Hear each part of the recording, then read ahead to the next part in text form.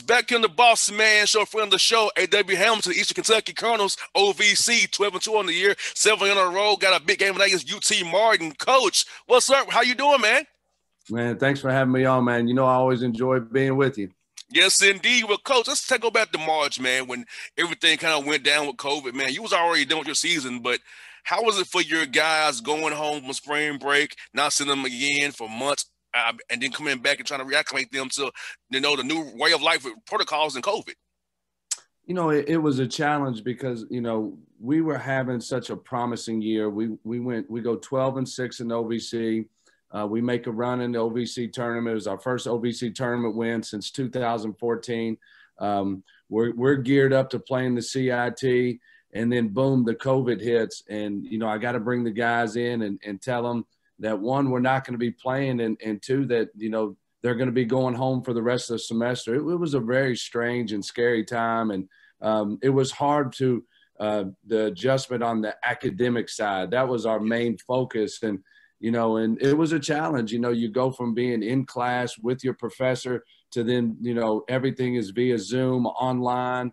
And, so it was a challenge for our guys, but I was proud of how they handled it. And, we got through the semester, and I was really proud how they had faced that adversity. Most definitely, Coach. I know for me, I couldn't do it for virtual learning. That would suck for me. I got to be in class. So, I'm pretty sure your assistant coaches played a big role as well. Academic advisor, keeping your young men's mind focused when they're at home away from you guys. They had structural study halls and things like that on campus. So I can only imagine how great a job your staff did, your assistant coach and your academic advisor, to keep your young men grades high through this tough time.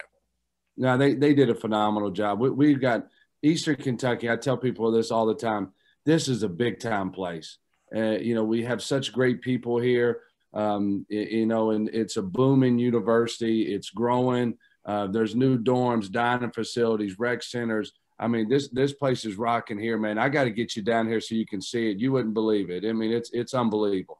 Yeah, I haven't been in a long time to see you guys' campus in Richmond. It's real nice, too, up there, man. It's real laid back. You're not that far from Lexington, Kentucky. It's kind of you town to yourselves. A nice little tucked off area there, man. I like your campus. I got to see you for real. I got to come there and see you. When I go up to see you, go up the way, come up your way. I go to Louisville all the time, so I got to come by and see you guys for real. Oh, listen, man, you got to stop in here, man. We'll hang out. I'll take you to my lunch spot around here, man. You'll love it, man. You'll be so impressed with what we're doing here, though. It's not just the basketball piece. It's everything. When you talk about over $350 million of student life enhancements in the last 45 months, and all the renovations and the things they're doing, the community here, it's just impressive. It'll blow you away. Now, Coach, speaking of that, now I know that helps you in recruiting, because I know when your facilities are upgraded and, you have a great campus like you have, you're winning games. So how was it? I know you're an in-person guy. I know you love to see people. So how was it recruiting via Zoom this year, man, trying to get your 21 class fielded, 22 classes filled via Zoom, and the dead period probably be longer this year past April? Again, I give a lot of credit to my staff. We were able to sign a really good class last spring. Recruiting is something that you do every day.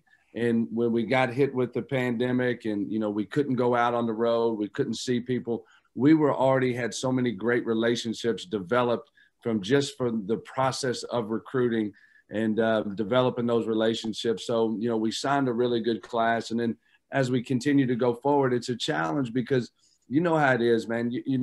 I want to get to know the person. I want to see him in person and look at him right in their eyes and talk to him and tell them who we are and what we do here. And so it is a challenge, but look, we got a great core group of guys here now at Eastern Kentucky. We're in our third year. We got a great core group. We're becoming a group that's really mature because, we started freshmen our first year here. And, now we got those guys are juniors, they're matured a lot. And, now we got a good core. So now the stress of going to sign 5 guys, 6 guys that we were facing when we first got here, it isn't there anymore. Most definitely. And on court, you saw last year the improvement you made from year one to year two. This year, 12-2, 6-1 in conference play. Because you know the overseas, we both, you and I both know it's tough as hell every night in that conference, man. We know. So seeing your guys mature the way they have and the way you get on this role, knowing the way, you know how weird this year was, gotta make you feel happy. 14 games in the COVID year and playing this well, you gotta feel really good about your team. Yeah, no, look, we're like everybody. We face so many challenges and so much adversity. I look at our non-conference. We go 6-1. It's the best non-conference winning percentage since 1948-49 here at Eastern Kentucky. And then we race out to we're 7-1 or 6-1 in the league. We get off to the best start since the 46-47 season at Eastern Kentucky. That's 74 years. And look, we're just like everybody else. You know, we've had guys miss games, we've had injuries, we've had a little bit of everything, and we're finding different ways to win these games. And, you know, that started last year. You know, we get into OVC play. We have a really tough non-conference schedule. We have everything that could go wrong went wrong. Then we get into league play and we go 7-0 in 2-possession games. We figured out how to close out games. And what we did in practice, we just started doing every day. We'd put 4 minutes on the clock. I'd put 81, 80, 78, 74. We would just do situational things. And because we had to figure out how to win these close games. And we did that. And then this year, we fast forward to this year, we're doing the same thing. You know, I think we're 4-0 in 2-possession overtime games in our conference. We figured out how to win close games. And that's what a good basketball team's got to do. You know, you got to win 4-minute games at the end. That's just what it is. Oh, yeah. And let me ask you, Coach, how's making practice, a plan for practice change for you this year? Because I know in the past you want to do a certain way. So how has practice been trying to make it, you know, without getting guys sick and hurt because, you know, you got to deal with this COVID thing. How's that been, playing practices going forward? You know, our style, and, you know, I give Coach Keats a lot of credit for this.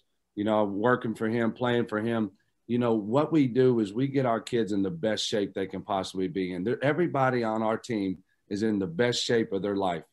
And so what we say is, in our program and the way we play, we're built for this type of adversity. Because, look, everybody's got to play.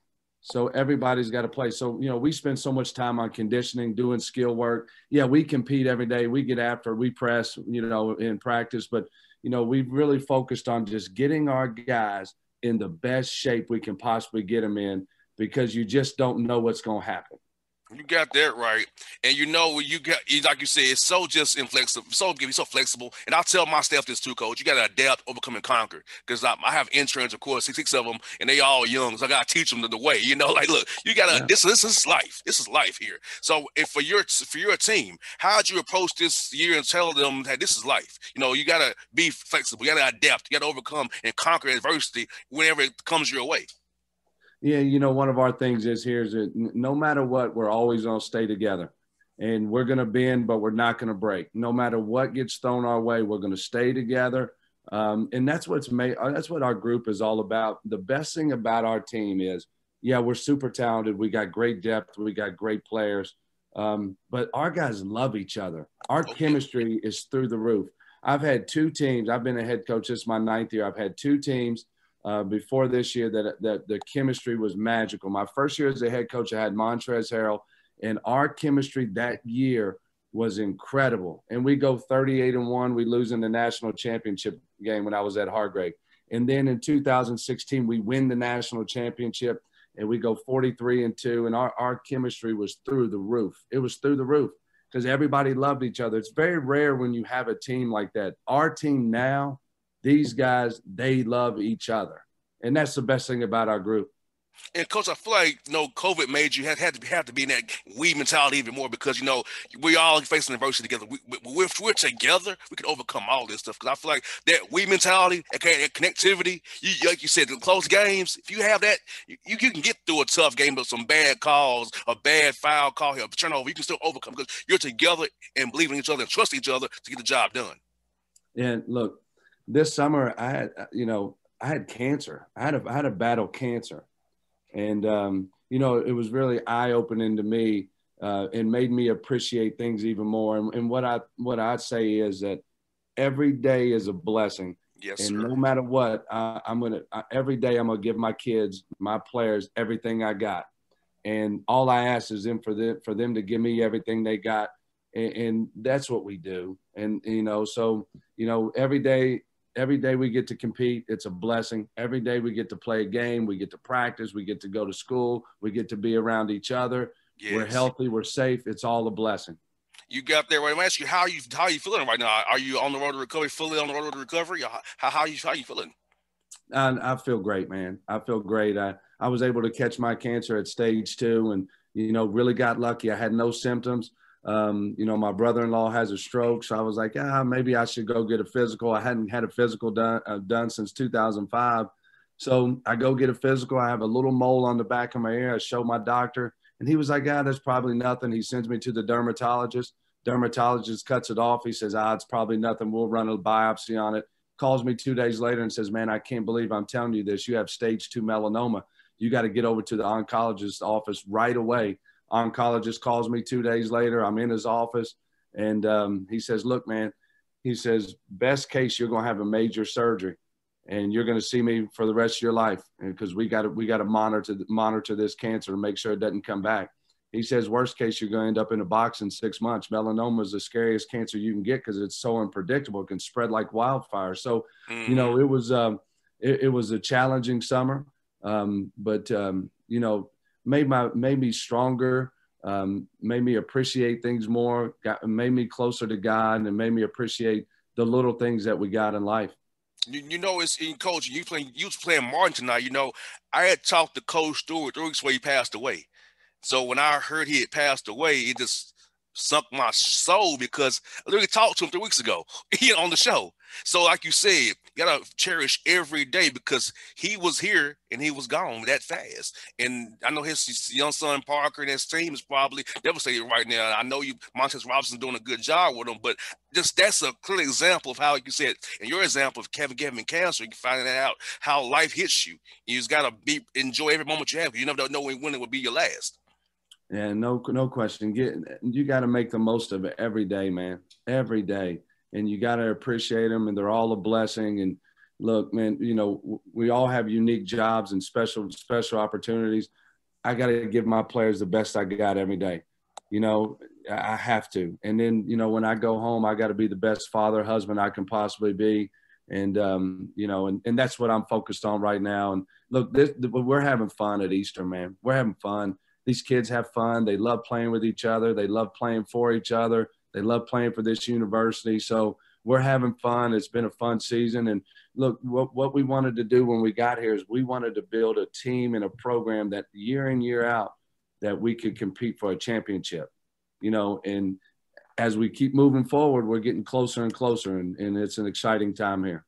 You got that right, man. I remember when we first talked when you got hired, you told me the exact same thing. And I love seeing that you put that plan into action because I want to ask you this. For you as a head coach, what's been your biggest difference at Eastern from when you got there, when we first talked, when you got hired back for year 1 to now? Because I just seen the growth. But for your mind and your listeners who missed our previous talks, how was it being building this program from when you got there to now with the guys you have that are so good and they love each other? Tell our listeners really more about that journey.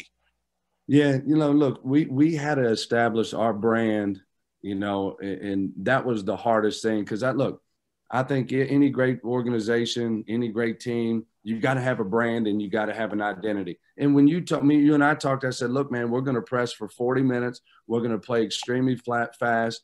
And, you and I talked, it was like, man, that's going to be hard. And, it's hard because I had to come in here and completely change everything they were doing.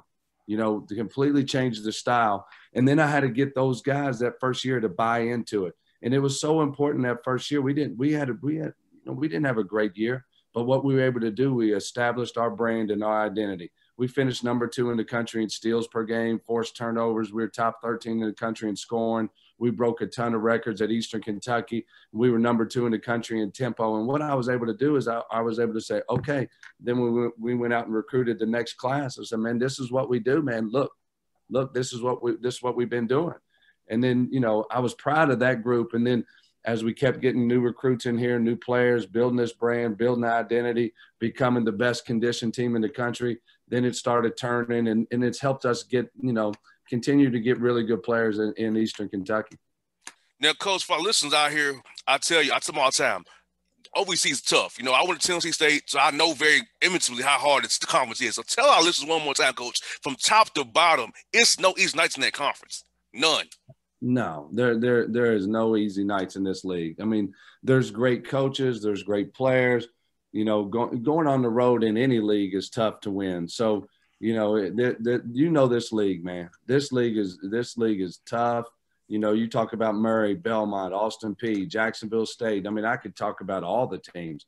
You know, this is a tough league, and you know, that's why, you know, when we're sitting here 6-1 in the league, we still got a long way to go, man. A long way to go. You know, you can lose every night in this league.